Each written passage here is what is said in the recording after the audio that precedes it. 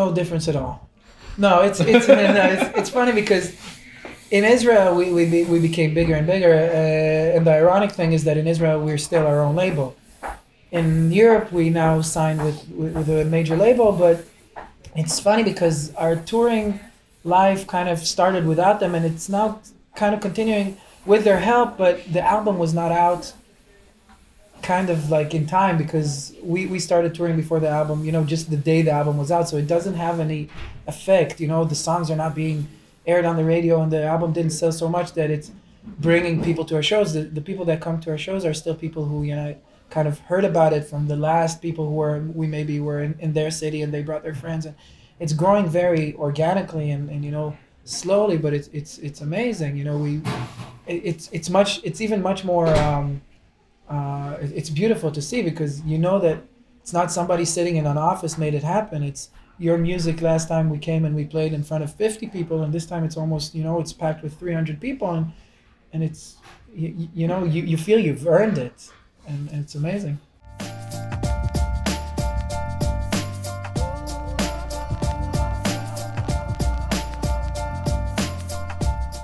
It wasn't hard for us to establish a band. Different roads. Yeah, we mainstream success was never a part of our agenda. We wanted to make our music. It doesn't really matter who would, you know, what media reaction would be to it. You know, of course we love it because at the end of the day it gives us the financial state that we can continue making music without, you know, having to keep our day jobs. But it wasn't an aim. So it wasn't hard for us, you know, it was something that we knew we wanted to do, and these were the songs, and this is the music that we love.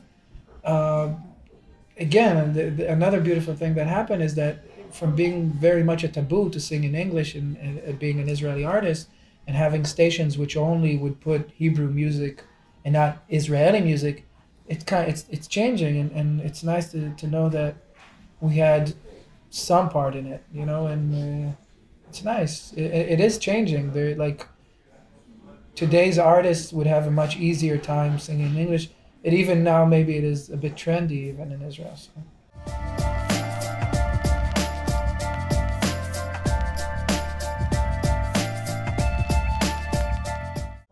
I don't know. We don't work in the radio. I don't know. Most radio stations just have like a playlist, and then, you know, the rest is whatever that these artists want to play. But I don't think there's like you have to play.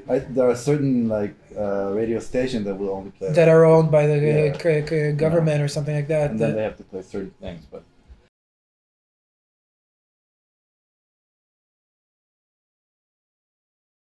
I don't believe in that. I don't believe in that. Of course, an Israeli station should give airtime to Israeli bands, but I think if they're good enough, they can compete with international bands, and that's the judgment that you should put upon music. Not, you know, it's shit, because at the end of the day, what it's doing is putting boundaries on music as well, which is supposed to be something.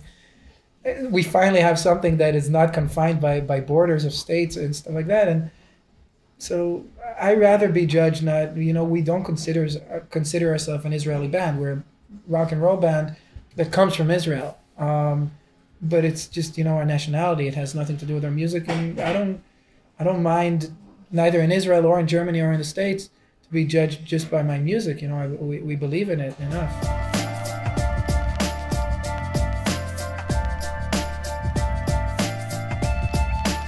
We had tryouts like American Idol. I was sitting, and Ran would come and he would sing "Amazing Grace." Amazing. No, it was Rand's fault actually. It's Rand's fault that we have a band.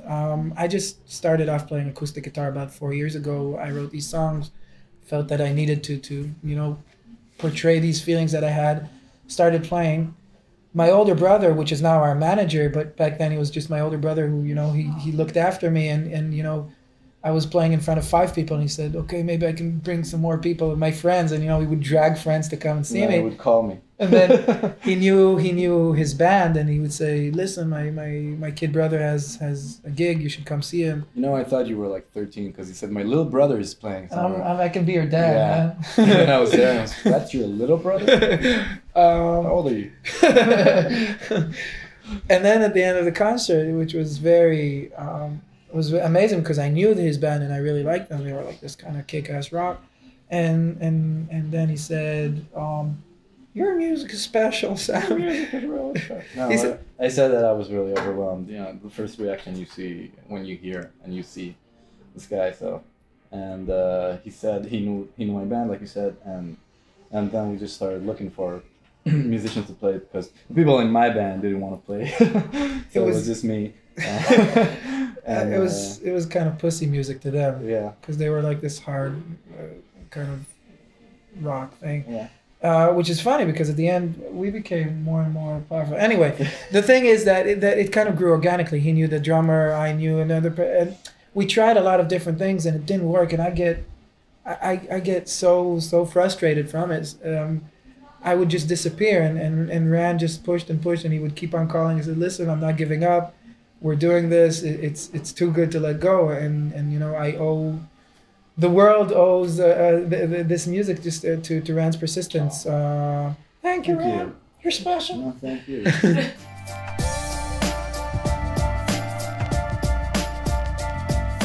It's weird because having your older brother on tour with you, and it's a stupid decision to make. But it's good because I know how to fight with him. I know how to argue with him. I've done it. 29 years and counting, and so it's good in the sense that we can work out. We can resolve our. There's always going to be arguments, and there's always going to be, because somebody who manages your career literally manages your personal life as well, because everything has a reaction to it. And it's weird because as I grew as a musician, and everybody, it happened to all of us, it's kind of like everything, it's like those race horses that they put our world became narrower and narrower in the sense of our social lives. We are our family. These people that's on the road with you are your family and your friends and your closest. You pass everything with them. So Ran and Johnny and Pellet and the Das and the technical crew even are just as much my family as Roy, my brother now, and I see them more than I see my girlfriend, and it's sad, really. Oh my God.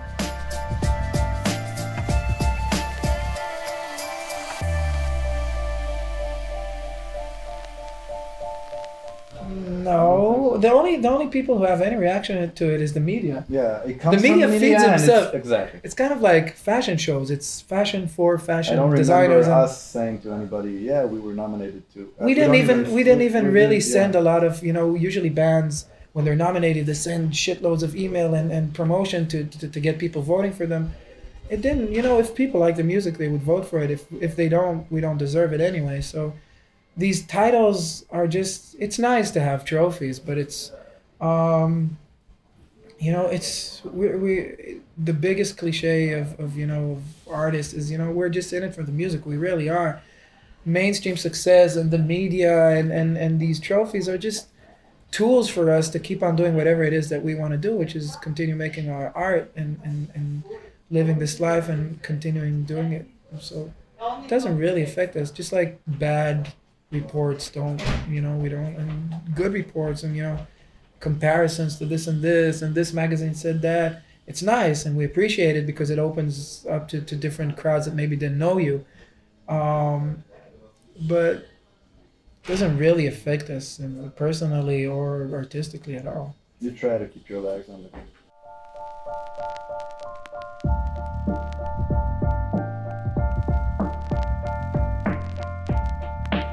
No, we've been fortunate enough to almost a long time ago quit our jobs, and we're making music full time. and it's demanding enough. You know, there's so many different aspects. It's when we have time, we want to record or rehearse, and then there's touring, which takes up most of the time because we became an international band, and there's so many places, you know, and everybody thinks you're not getting enough because okay, this is our first time in Austria, but we have to do Switzerland and Germany and France and Portugal and US, and now we got an offer for China, and it's like. So it's amazing because you know you get to see all these places, but it's hard work and we don't have time for anything else. Even if we wanted to work in different things, we just don't have time for it anymore. We barely have time to make music. Okay. Well, thank you. Thank you. Quick opinions. You coming to the show tonight? Yeah. Cool.